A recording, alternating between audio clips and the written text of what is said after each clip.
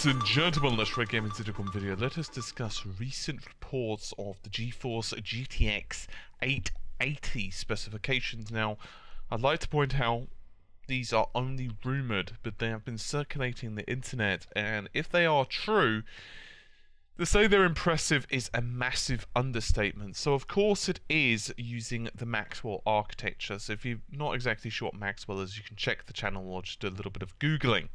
So it is going to be a DirectX 12 ready chip and is going to feature SMM. So that's Streaming Multi-Processor Maxwell SIMD design. So single instruction multi data. So it's going to be very similar in basic premise to the GeForce GTX 750 Ti.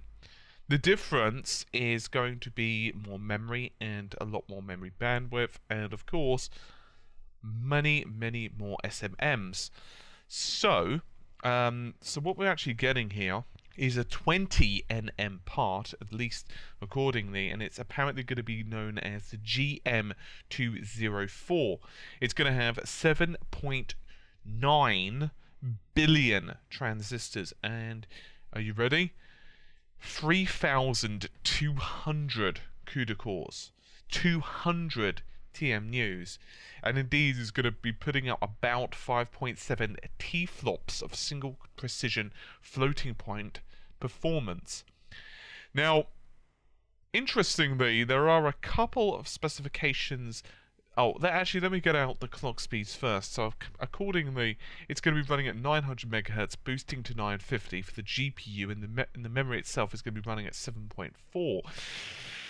Now, those all sound specifications that you can understand. By the way, that's going to give you about 238 gigabytes per second of memory bandwidth. Now, the reason I'm not jumping all over these specifications and going into the fact that they are 100% accurate, they are being reported on many different websites as being pretty damn precise. Once again, I'm not going to call it one way or the other. Now, interestingly enough, the memory capacity has been beefed up. We're going to be seeing 4 gigabytes from say the GTX 780 Ti. So, you know, 1 gigabyte extra is certainly going to help. Not necessarily at like 1080p, but 1440 onwards can start to pinch, right? Interestingly, however, the memory bus is only going to be 256-bit. This is actually less than the 780 Ti, which is actually using 384.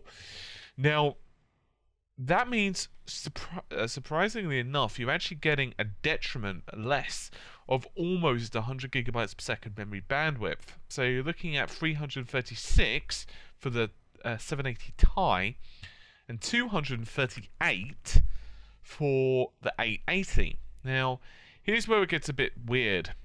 Okay, you're looking at more streaming processors. The Ti has 2880, and as I said, the 880 has 3,200, right? So just a smidgen under. There's a reasonable difference there.